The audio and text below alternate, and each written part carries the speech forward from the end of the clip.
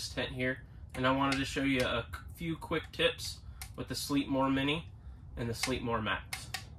So I have a ridge stove here, and then I also have a Sleepmore Max inside the stove.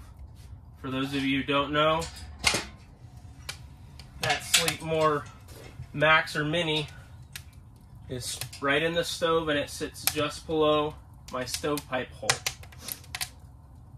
So when I start the fire, I want a good airflow going straight up the pipe. With that metal plate, that makes it harder to do. So what I use is just a propane blowtorch. You can buy the top half at a local hardware store, and then obviously this is just a 1 pound propane bottle. So I just turn it on.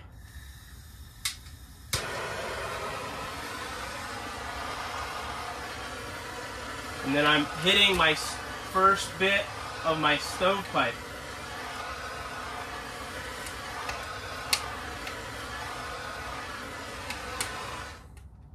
So usually I do that for a minute or so. What I'm trying to do there is create my draft going straight up.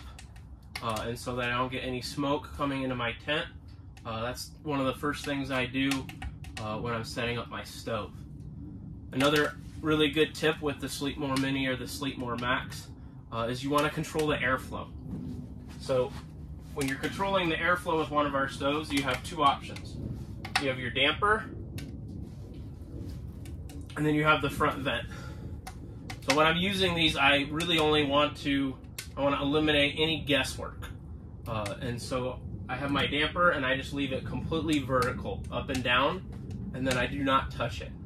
I'm going to control all my airflow with this front vent. The reason I do that is I can physically see what I'm changing. It's harder to see that with that damper. That's just what I do.